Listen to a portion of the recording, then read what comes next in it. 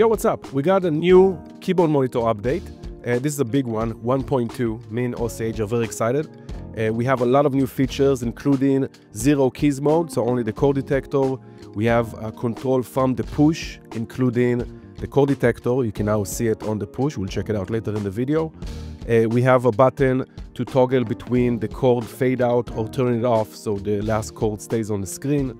The scale mode now highlights all the octaves, where the keyboard size and zoom settings are now saved with the live set. We have a few users who use the keyboard monitor in their templates, so now all the settings are saved with the project.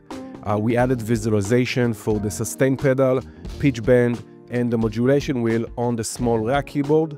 We had some requests for that.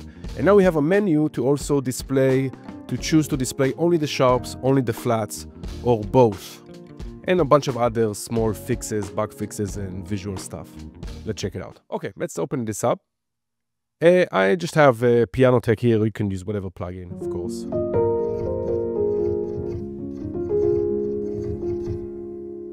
So first, let's start with the small keyboard.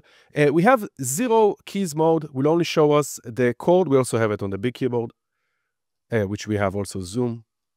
It shows only the chord and sustain pedal.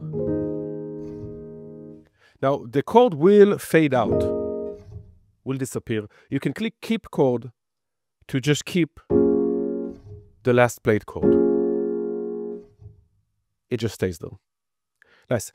If you've seen the keyboard, it's right here under the chord. That's the button to keep the chord or to fade it out. Sweet. Above 25 keys, you will also see now the sustain pedal and the mod wheel and the pitch bend wheel. So we added that to the small keyboard. Let's go to the big keyboard here. Let's go 49. In scale mode, now it will highlight the scale across all the octaves. We're still labeling just the first octave, but all the notes across all octaves will be highlighted according to the scale, and it's also synchronized to Ableton's global scale. Let's turn it off. We also have here the accidentals menu when we can show only the sharps or only flats or both. Nice. Let's check out the controls from the push and how to access the hidden chord detector from the push, which also works on the push standalone. Let's check it out. Okay, so once you load up the keyboard monitor, from the push you can turn on and off the scale mode. We can change the root note, the scale type, the key size for the rack keyboard, the size for the floating keyboard, the zoom, accidentals, and if to fade out the chord or not for the chord detector.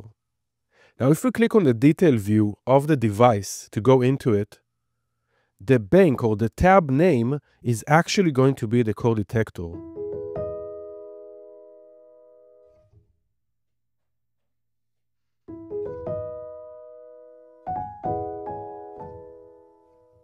I'm going to see it right there.